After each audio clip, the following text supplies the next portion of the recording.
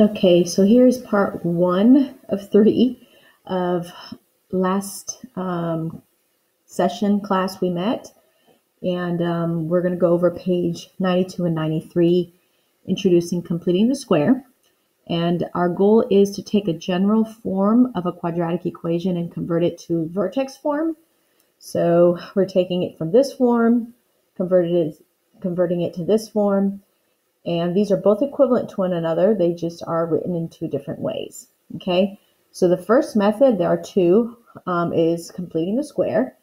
Specifically, we're going to use the example y equals 3x squared plus 18x plus 5.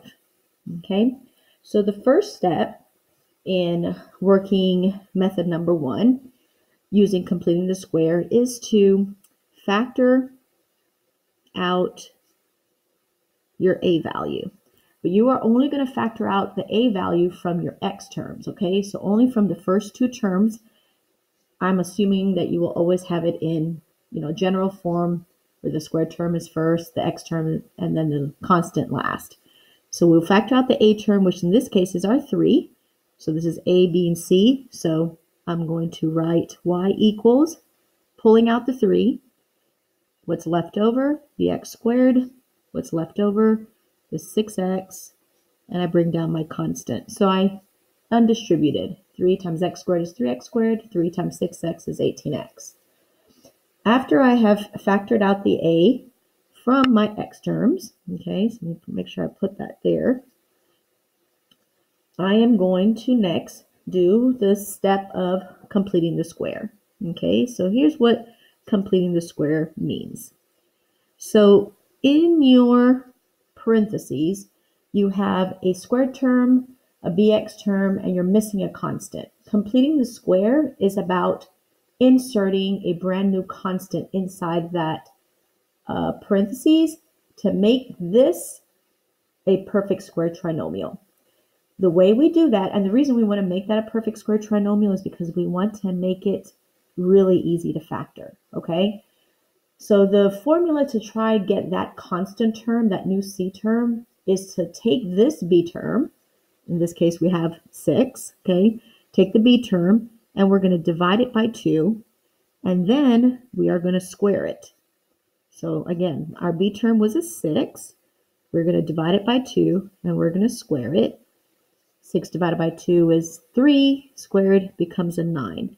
So this here, let's call this my new c value, okay? That's a new c value inside the parentheses. So I'm going to come over here, and I'm going to rewrite my function. Y equals 3 times x squared plus 6x. And I'm going to put the plus 9 in here. So I'm going to change the color just to make it a point. And I'm inserting a brand new value that wasn't even part of the problem in the first place. I'm going to bring down that positive 5. But here's the thing with this pink number right here. You can't just throw in a brand new number just because you can, okay? So I want to make sure that if I throw in a value that really wasn't there in the first place, that I make sure that I, at the same time, cancel it out. In other words, use my additive inverse properties. So I added in a 9, but really it was 3 9s because this 9 is trapped within these parentheses, and 3 9s makes it 27. So I'm going to make sure and I subtract out a 27 on the outside of these parentheses. Okay? And so what I'm trying to make sure you see is that anytime you guys insert a brand new constant, if you have a coefficient other than 1 on the outside of that parentheses, make sure that you multiply by that coefficient, and then whatever number you put in there, make sure you are undoing it.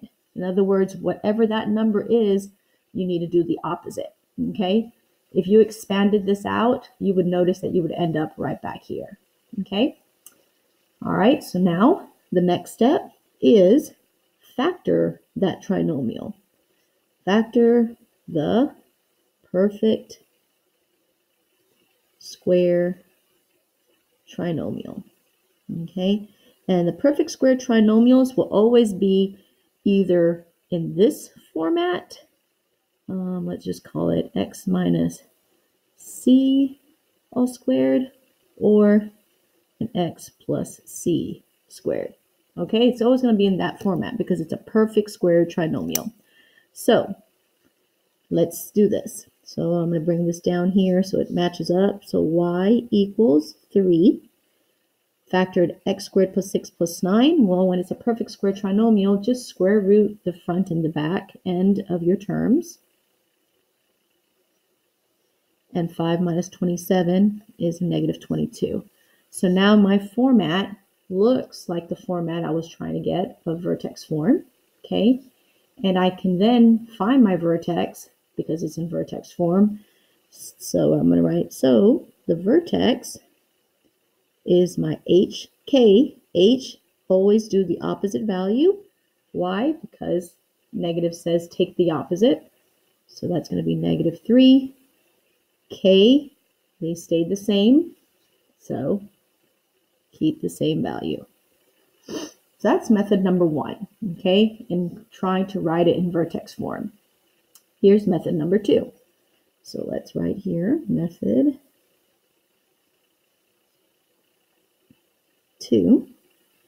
And here, instead of completing the square, we're going to be using the equation for vertex, which is, let's see, how am I going to write this? Negative b over 2a, our axis of symmetry equation, comma, and then whatever our function is, we will substitute that value we obtained from the axis of symmetry equation to obtain our y. So this would be the h, basically, of our vertex, and this will end up being the k of our vertex. Or if you prefer thinking it as x and y, that's the same thing. So let me shift this up. So let's do that now. So we're going to start off doing starting using the axis of symmetry equation, which we just said is negative b over 2a, and we're doing the same problem. Our b value was positive 18, so we put that over 2 times our a value was a 3, and reminding you where I'm getting this a, b, and c from. This here is my a value, this is my b value, and this is my c value, okay? So that's where I pull that information down from. When I simplify that, negative 18 divided by 6 ends up being negative 3. To find my y value, it says look at your function and substitute whatever you got here. In this case, it's going to be my negative 3, and evaluate it. So going back to my original equation, 3 times negative 3 squared plus 18 negative 3, and then it was, whoops, I forgot the problem, plus 5. Order of operations says we need to do exponents first. So 3 times 9 plus 18 times negative 3 is going to be negative 54 plus 5. 3 times 9 is 27 minus the 54 plus the 5. 27 minus 54 is negative 27 plus 5 is negative 22. So if I take both of those answers, notice I'm going to end up with negative 3, negative 22. Okay, so you can start seeing that this is already what we were getting up here in method number 1. But this is what we're doing instead. Once we know what our vertex form, and we have established then that this is my h and this is my k, I can go back to my vertex form of my equation. So this is going to require you memorizing this equation, okay? And you will substitute your h and your k. So a comes down, x minus, my h is negative 3, plus my k is a negative 22. So I could say plus negative 22, or I could have written minus 22. And so a is x plus 3 squared minus 22. And most of you are just going from here straight to here. That turns the opposite, that stays the same. We don't know what A is, okay? So we need to find A. A lot of you are able to infer straight off the bat what A is going to be, because just by looking at your problem, you know 3 is the number that you would factor out from your x terms. And if I were to expand x plus 3 times x plus 3, I know I'd end up with x squared plus 6x plus 9, and I would need to distribute by some number A to convert my x squared into a 3x squared. So A has to be 3 in this problem. But just in case you guys have to show work on this upcoming test, let me show you how you would do it, okay? So I know we can infer that this is a 3, but let's show some work, okay? So let's choose a random point on our graph, okay? Totally random, okay? But I'm all about choosing points that are easy to work with. So if I had to choose the easiest point on my 3x squared plus 18x plus 5 graph, the easiest point for me to find is if I let x be 0, what would y be? Well, 3 times 0 squared is just 0, and 18 times 0 is 0, and 0 plus 5 is 5. So wouldn't 0, 5 exist on this graph? If I know a point on the graph, then I can do the following. So my random point is going to be 0, 5. 0 is my x, 5 is my y.